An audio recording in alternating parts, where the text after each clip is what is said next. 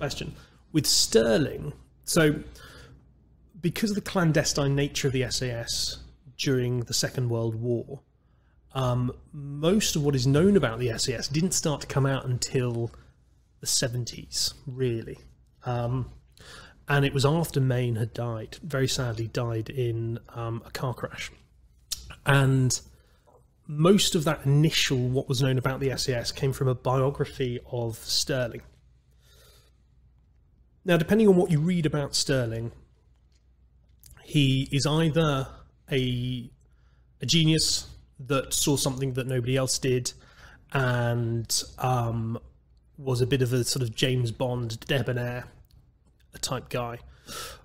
On the left of Arc, going to the right of Arc, that he was a bit lazy, that he maybe had the panache to get these kind of operations off the ground, but didn't have the tactical understanding of how to carry them out properly, and that actually most of it was done by Mayne and everything in between. There are many books written now about Stirling by some excellent writers.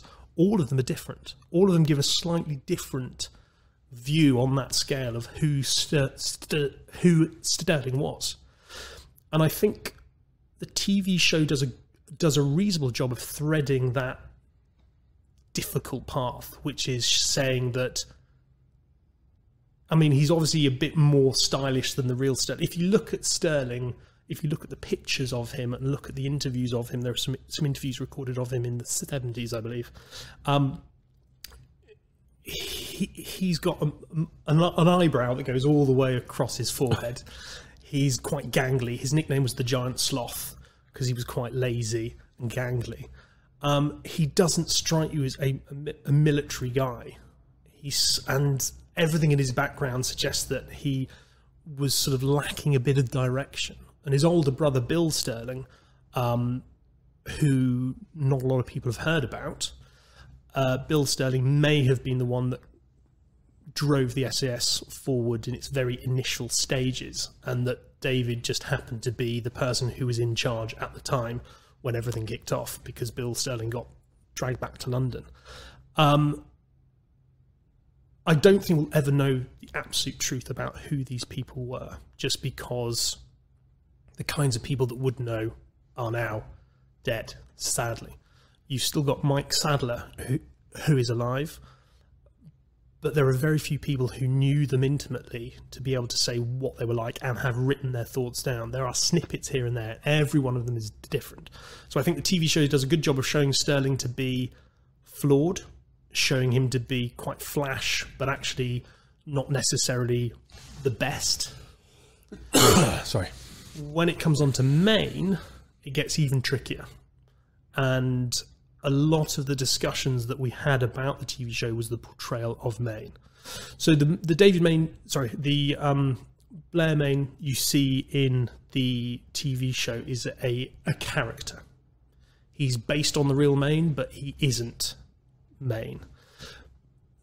Again, many different versions of who Mayne was, and today you have people defending his reputation, saying that he was a scholar, he was a gentleman, he never swore, and then you have people on the opposite end of the scale who knew him saying he was a tactical genius, he was a leader of men, like people would follow him regardless because they knew how good he was. But when he drank, and he drank frequently, he was a different person, a real Jekyll and Hyde.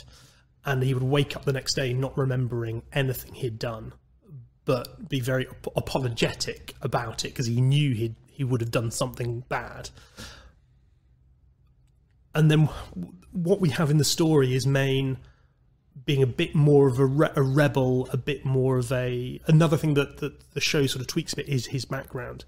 He was from a similar kind of background of Lewis and Stirling. He was from a very upper middle class family. In the show, for story reasons, to have more of a contrast with the character of Stirling, he's portrayed as coming from a slightly lower class background, so that there is that conflict. Good story comes from conflict. So they've tweaked the characters very slightly to make their interactions more exciting, more different.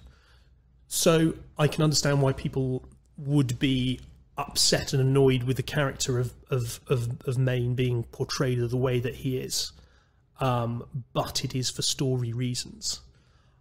Nobody sets out to make a show where you defame the people who you're trying to portray.